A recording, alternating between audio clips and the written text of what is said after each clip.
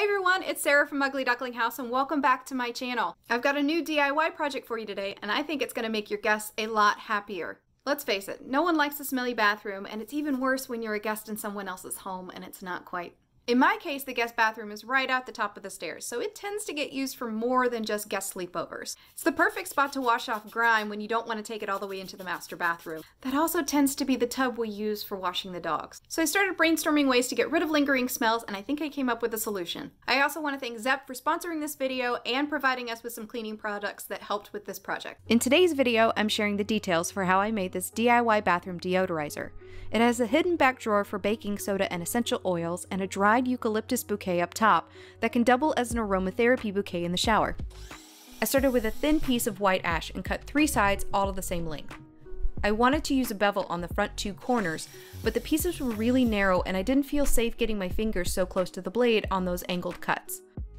I tried adding pressure and extending my hand placement by using another block of wood, but I still had a little movement on my first attempt at cutting. So I added some tape to keep things more secure. I first applied some painter's tape to keep it easy to remove from the wood without residue. Then some super sticky carpet tape that would create a strong bond between the piece I was trying to cut and the scrap piece I was using to hold everything in place. I found that if I placed and removed the layers of tape carefully, I could peel it off and reuse it for another cut.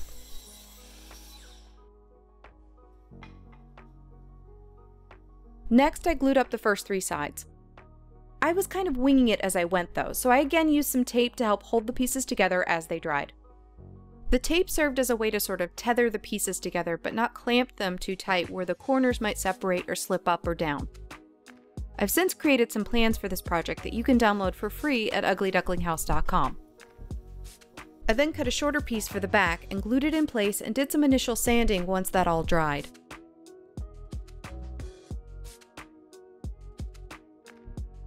Next, I created a tiny box out of some luan. Come to think of it, it's actually the first drawer I've ever made. I plan to change that soon, of course, but at this scale, perfection is not really necessary, and this entire piece stays hidden about 99% of the time. I took a few more pieces of scrap and glued them in just before where the drawer is going to slide in. This is the area that's going to hold my eucalyptus bundle. It was important to secure this from the top instead of from underneath so that the drawer could slide in and out without running into those supports. I painted and attached a face to the drawer and created a tiny drawer handle from one of the offcuts from when I beveled the corners earlier. With most of the piece now glued and drying, I created a eucalyptus bundle with some twine.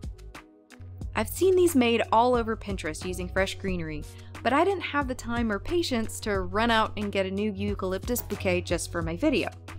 When I have a guest, I'll replace it, but for now, the dried version with a little essential oil sprinkled on will do.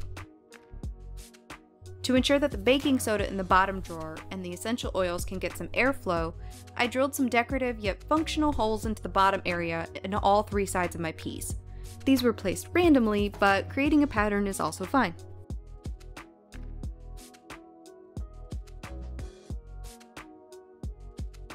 I did a final sanding step and noticed a small imperfection in one of the corners. I hid this by taking some wood glue, mixing it with some of the sawdust I'd just created, and sanding it smooth. It worked like a charm. And then I applied simple finish and completed the piece.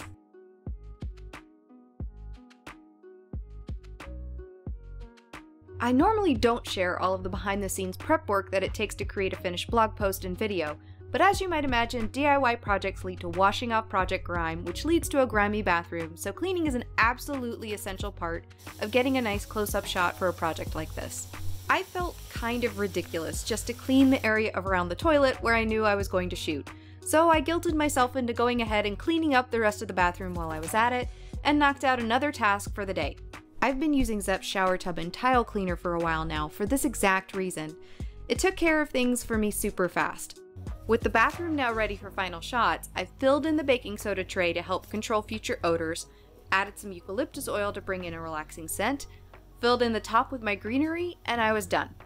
Now I have both a clean guest bathroom and a double-duty bathroom deodorizer to keep things smelling fresh.